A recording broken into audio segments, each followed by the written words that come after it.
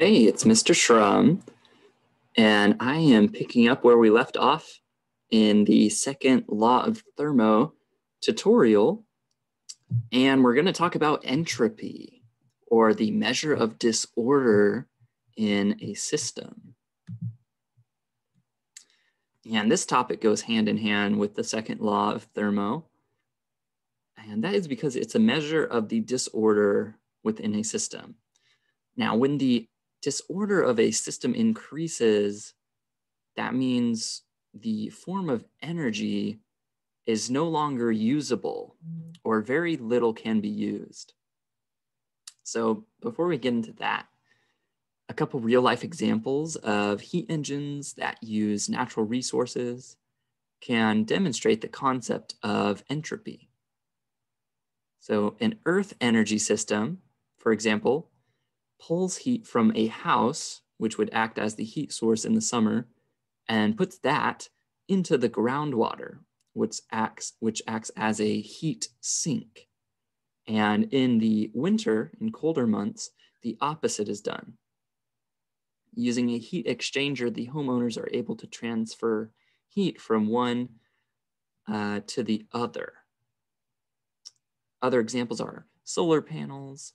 They can convert sun energy, the radiant light energy, into electricity. Hybrid cars can use both gas and electricity. Increasing the number of miles we can drive per gallon of gas. By using renewable natural resources, we can fulfill our needs and still be environmentally friendly, or at least slightly more environmentally friendly. And that brings us to entropy. And that's an important concept to understand because it allows us to figure out how much energy can actually be converted from one form to another.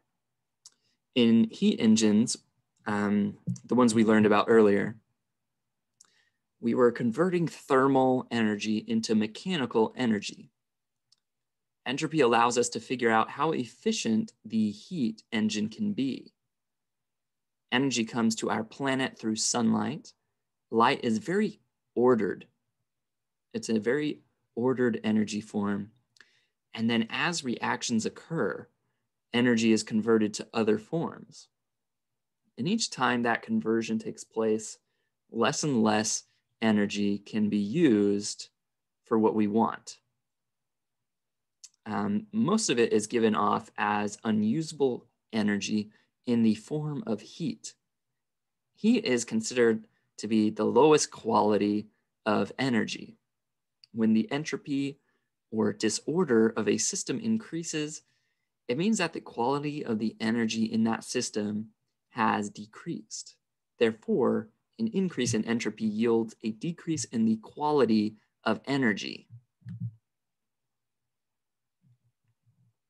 In all natural processes, the entropy of the overall system increases. In closed systems, entropy either stays the same or it increases. Energy is converted into a more disordered form, which increases the overall entropy of the system. So, to put it plainly, the more disordered something is, the more stable or less reactive it is. So we'll look at this phenomenon in more detail later on. But for the lesson, we're going to use this equation to calculate the entropy in a system. We need to know the change in heat and the absolute temperature of the system.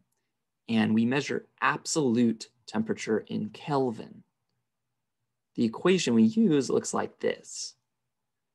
Delta S, which is entropy in this case, equals delta Q, which is the change in heat, divided by the absolute temperature.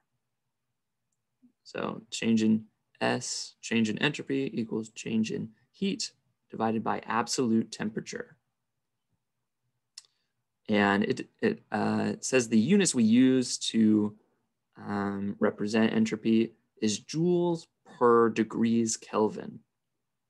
The change in the heat of the system is in joules, and T is in Kelvin. So it's joules over Kelvin. And this picture shows water in a state of low entropy. So ice is very ordered. It has structure, and then as maximum entropy occurs, you get water, liquid, no structure. So think of order and entropy as opposites. Ice is very structured, has a lot of order, not a lot of entropy. A lot of entropy, no order, leaves you with no structure. So let's try to practice a problem together. And we're going to solve for entropy by using this equation now.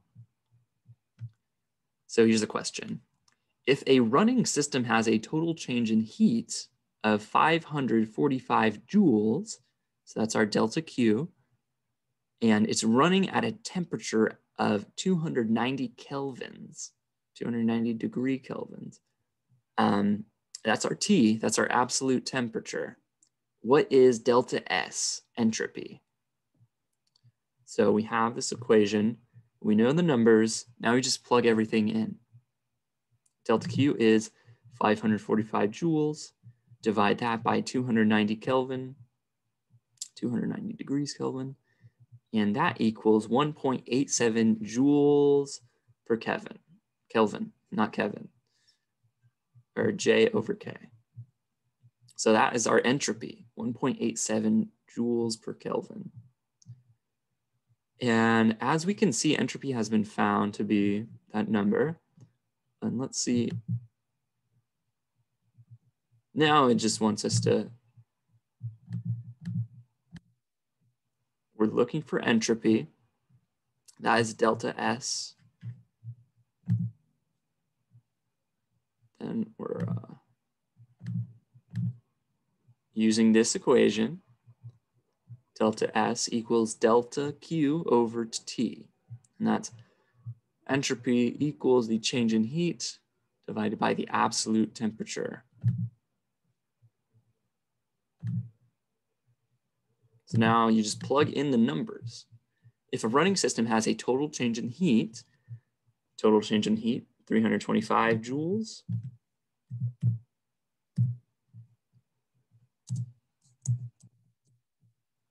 We have a temperature of 366 Kelvin.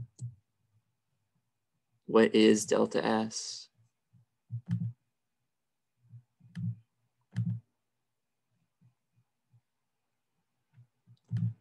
So using the equation, you get 0.88.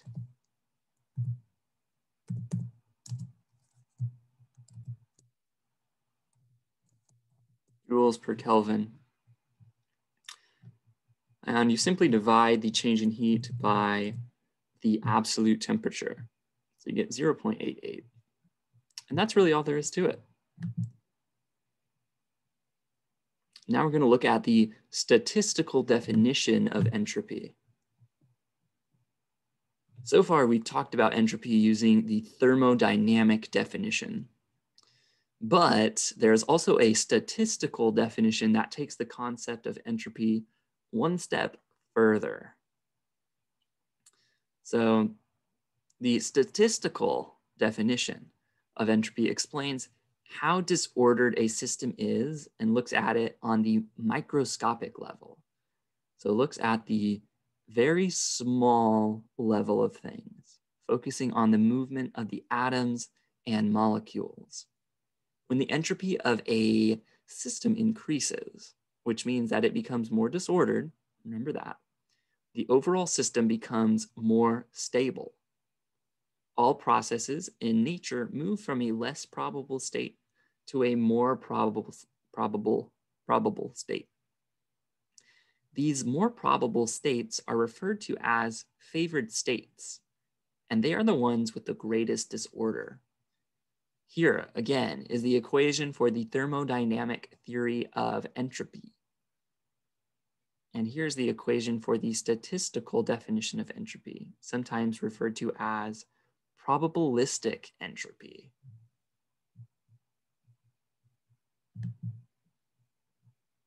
So here's where that came from. In the equation for the statistical definition of entropy, we have S equals K times the natural log of W. So here we have S representing entropy. K is a constant, Boltzmann's constant, 1.38 times 10 to the negative 23rd power of joules per Kelvin. And ln equals the natural log, and W is the number of distinct microscopic physical states available to the system, giving the macroscopic constraints like temperature and pressure. So in this equation, we have K representing 1.38 times 10 to the negative 23rd joules per Kelvin. This value is called the Boltzmann's constant, and that is named after the physicist who discovered it. And it represents the energy at the microscopic level. This equation defines entropy as the natural logarithm of W. W is the number of distinct microscopic states available to the system given the macroscopic constraints, multiplied all by the Boltzmann's constant.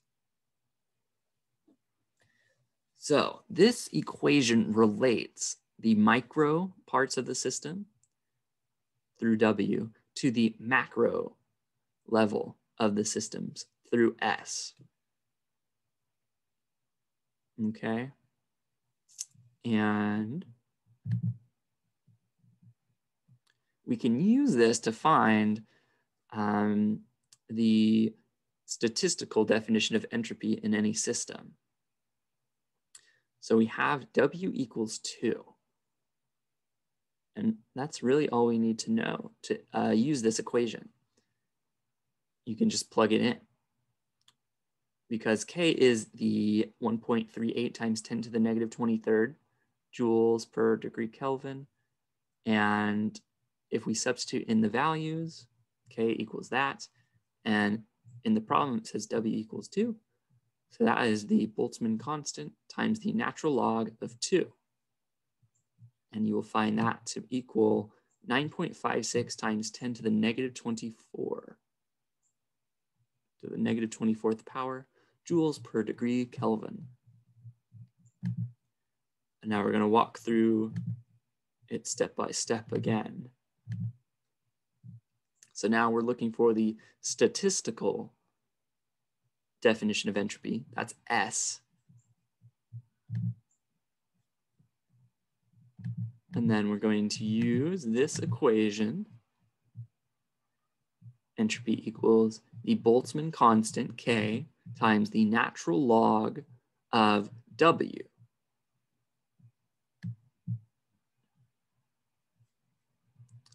And we know the Boltzmann constant, K, equals 1.38 times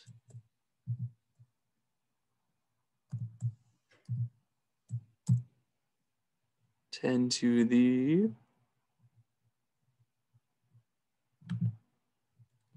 negative 23rd.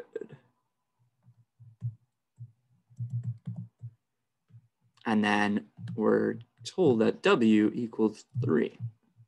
So the Boltzmann constant times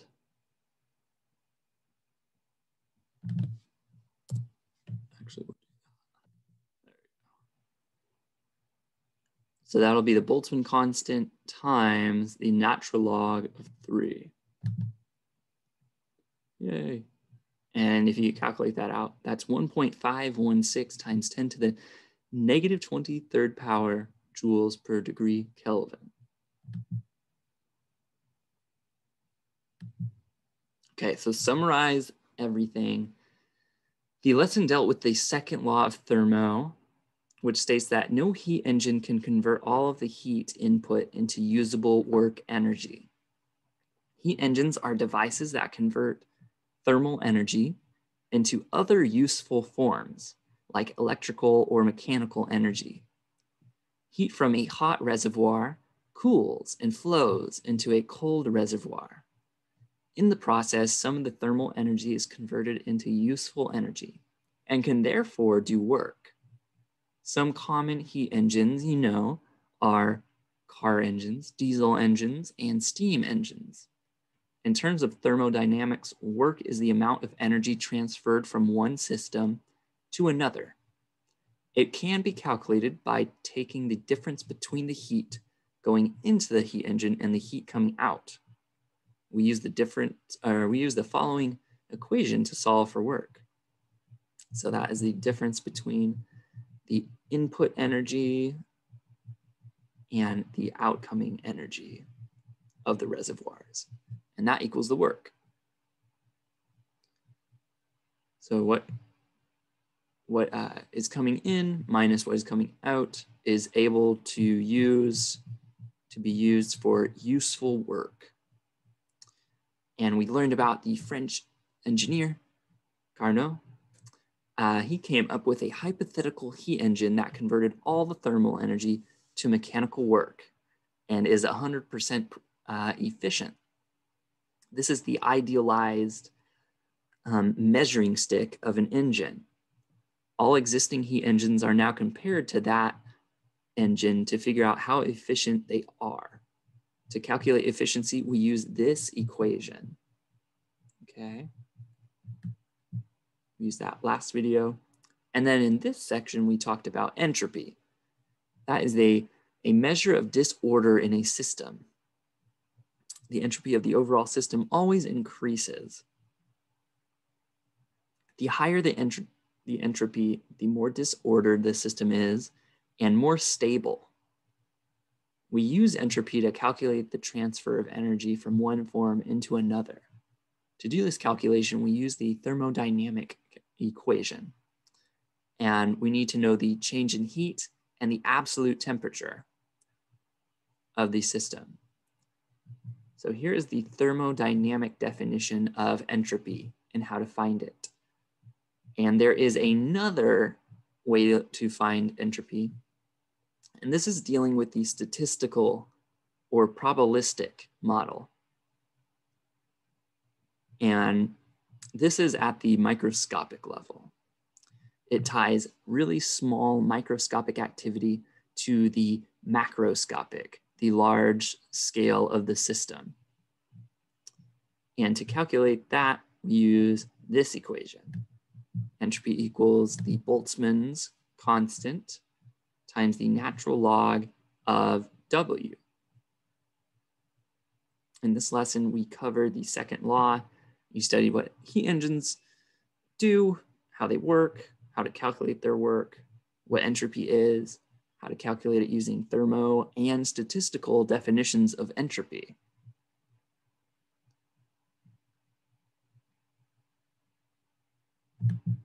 And that is that.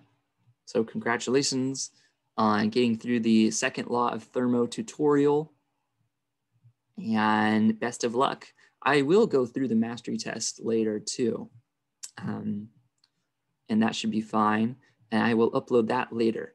But until then, best of luck and enjoy the rest of your day/week. See you next time. Bye-bye.